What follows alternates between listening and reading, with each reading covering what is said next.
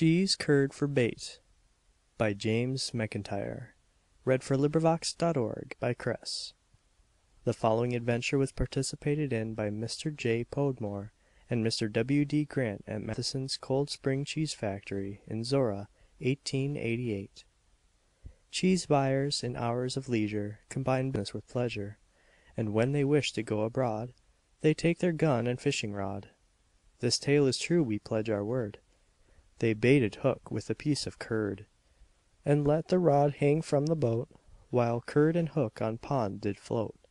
And then they start for sport and fun, to try their luck with the shotgun, and quick they raced from their cover, then brought low 8 brace of plover. Now to the pond they do return, but loss of rod they have to mourn.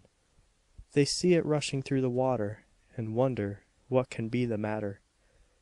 But the courage of young Grant it did not for a moment daunt. Rod it now is far beyond.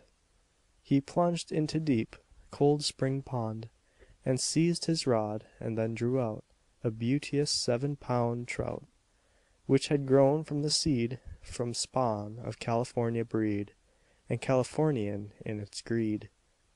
On the sweet curd wished to feed, but alas for its sad fate, it swallowed hook along with bait. End of poem. This recording is in the public domain.